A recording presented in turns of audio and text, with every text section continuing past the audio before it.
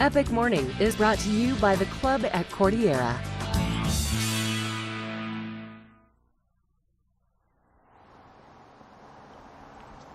So we would like to wish our own Mark Sassy a happy birthday. He just celebrated a birthday this weekend, and if you see him out and about, wish him a happy birthday, and you can ask him how many it has been.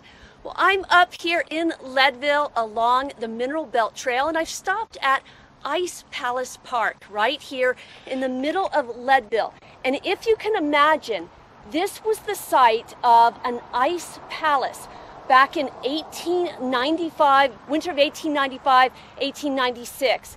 It took them 36 days to construct this palace. And again, you have to use your imagination, but it looked like a Norman castle.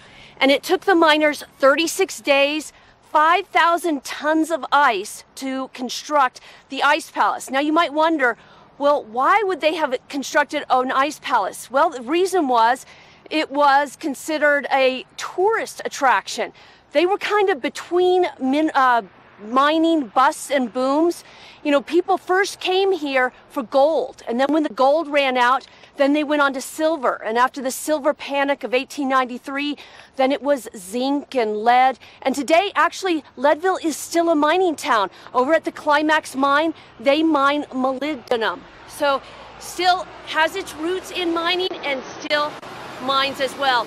Well, the sun has just come up over the ridge, so I'm going to be getting out my sunglasses, and for some great suggestions on what kind of lenses for you to choose, we're going to take it back to Mark. He's got your lens of the day.